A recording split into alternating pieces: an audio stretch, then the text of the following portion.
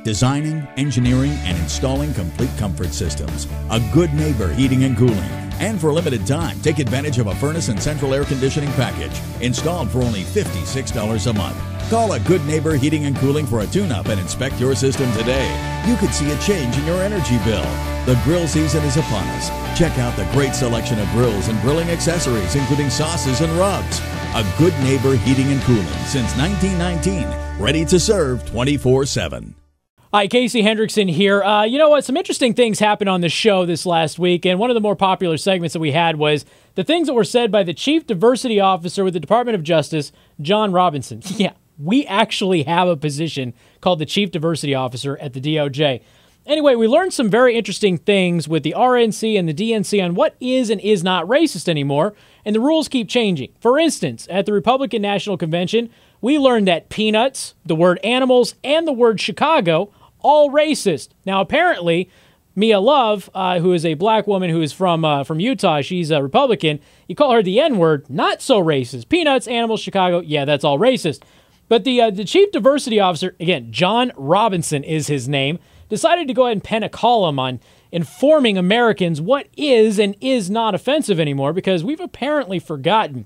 So some of the things that he told us that are offensive and we can't say anymore are, hold the fort.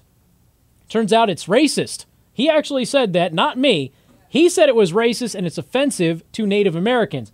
He then said going Dutch is offensive to Dutch people because it implies that Dutch people are cheap. I just want to split the bill. I don't understand. Let's see. Besides, you women want equal rights anyway. You split the bill. That's how it works. He also said rule of thumb is offensive. You see, rule of thumb apparently goes back to some age. Of course, nobody knew this, about a husband being able to beat his wife, and as long as the bruise wasn't as wide as his thumb, it was cool. Let's see. And this is my favorite one. You ready for this? Handicap. Can't say handicap anymore. So, Mr. Robinson, exactly what in the hell am I supposed to call those parking spaces that take up all the parking lots around town when I'm trying to go buy shoes? I can't call them a handicap space anymore because, well, that's offensive. I don't really know. A handy-capable spot? Well, if they're capable, then I should be able to park there too. Some other things that were thrown out there. Let's see. Garbage man is called a sanitation engineer, and a janitor is called a, quote, custodial maintenance engineer.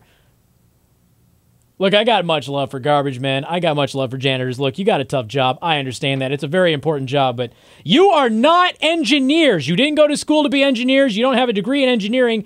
You're not an engineer. I'm sorry, but that's just the facts. Of course, you got the whole stewardess thing. You got the administrative assistant instead of secretary, all of that other stuff too. But these are the new rules, ladies and gentlemen. We better learn to live by them. I'm Casey Hendrickson. You can find me online at theburningtruth.us. By the way, in the comments below, leave a comment on some everyday things that nobody considers to be offensive that might now be considered racist or offensive, even sexist. Leave it in the comments below. Thank you for watching.